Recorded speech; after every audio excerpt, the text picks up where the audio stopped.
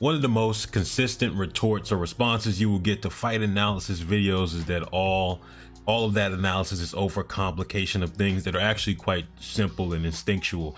At the end of the day, it all comes down to luck and grit. Now, recently I saw a couple of comments that fit at least parts and aspects of that description. No comment said all of these things in one, but sometimes you run into those comments that say things along those lines. And this video isn't to tear down those opinions, because I think those opinions are valuable, which is why I want everyone to share their opinion in the first place, whether we agree or disagree. But one thing we can agree on is that you should have already hit the like button by now. Okay, the instant thing that pops into my head is the contrast with every other sport in the world. For some reason, striking, or at least boxing, is looked at something that we don't need to study for. I guess some people don't need to study, and I guess some people don't need to study as much as others, which is true for every other sport. But in football, film study is an absolute necessity.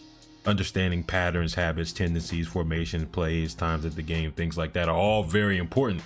Same thing in basketball, and even in grappling, which is an adjacent concept in combat sports, an adjacent sport.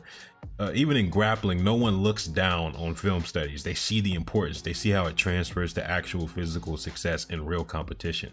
But for some reason, in striking combat sports, it's not true to the same degree. Notice how I say not to the same degree, not at all, but just not to the same level. And for that very reason, that is a big driver behind why this channel exists. People think striking is simple and that anyone can get lucky. We just had a recent example of how that's not true with AJ. Hopefully we don't need reminders, but people always do.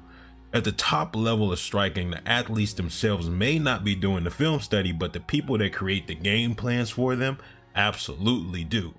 I repeat, the people behind the scenes absolutely do.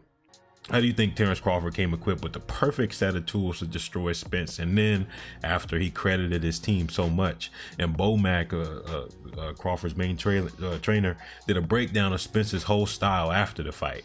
How can Floyd Mayweather consistently trash talk his opponents about their specific habits, tendencies, weaknesses, unless he watched film of them to know those things? Mike Tyson and Cus D'Amato, Ali and Dundee. Basically, behind every great fighter, there's a great trainer or a great set of eyes that is watching and breaking down things, adding things to the style of their fighter, or the fighters doing it themselves. So instincts are important, but no one would ever want to push the idea that instincts overcome hard work. So it makes no sense to push the idea that instincts overcome studying and understanding. Of course, that's not a universal rule. I'm just trying to say that instincts aren't enough.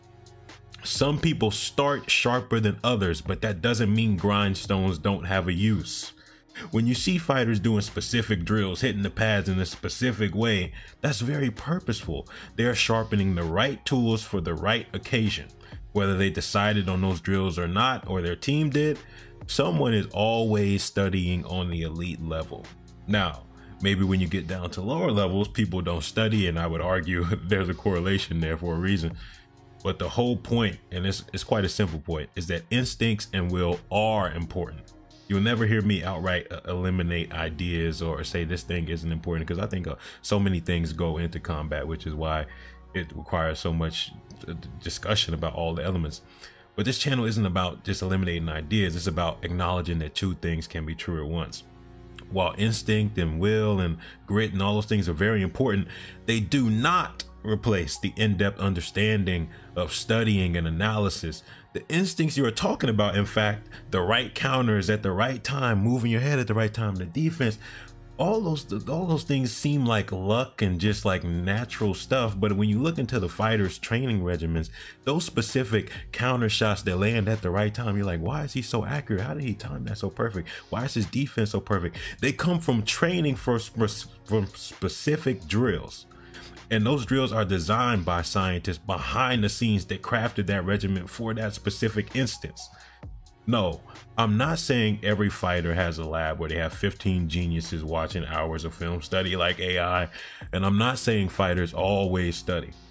I'm just saying that processing that information does help, and it's not irrelevant. Adaptability isn't contrary to pre-planned directives. In fact, the two reinforce each other. I'll talk more about that in the future, but also remember, I also remember another comment of someone asking a great question. How does someone overcome an opponent that's bigger, stronger, faster, hell, even smarter? I said, study, study, study. That's what I said. Because understanding is the key that can unlock any door.